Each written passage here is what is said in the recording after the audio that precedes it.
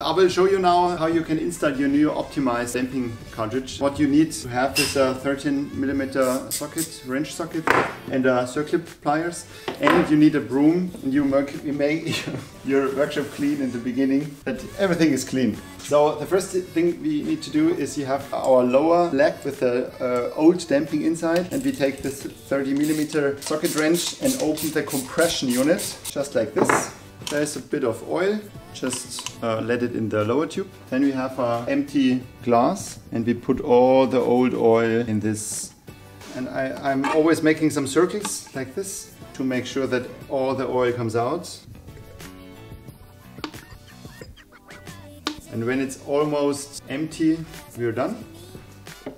Please take the circuit pliers and remove. You can press the seal head down a bit, just like this. It's easier to remove the circlip. And then we pull the old unit outside. Now you need the broom and you put it inside here. There's a plastic tube inside.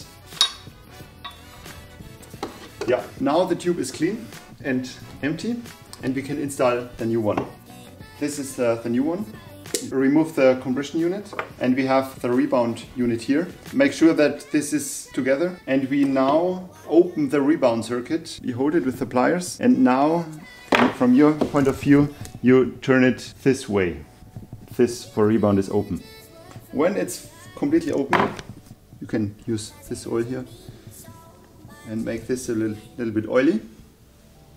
You can turn it inside here. Just like this, and push it down, all the way down, and please insert the C-clip.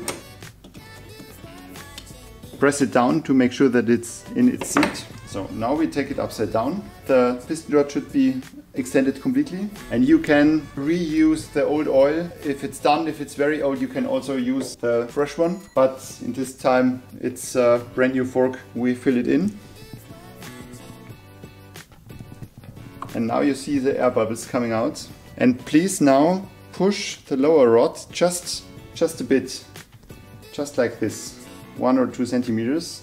And you can see while I'm pushing and pulling, you can see that air bubbles come out. And please bleed it as long as there are no additional air bubbles. It can take some while, but now it looks good. There's nothing. Then the next step is to extend the shock rods completely, and now we need to fill up some oil,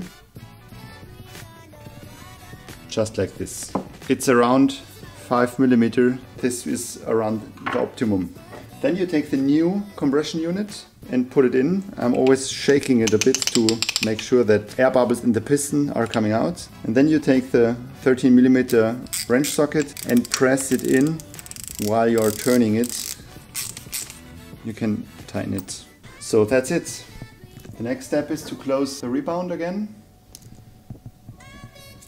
So it's fully closed now, and we should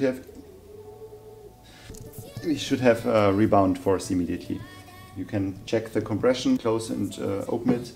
So that's it.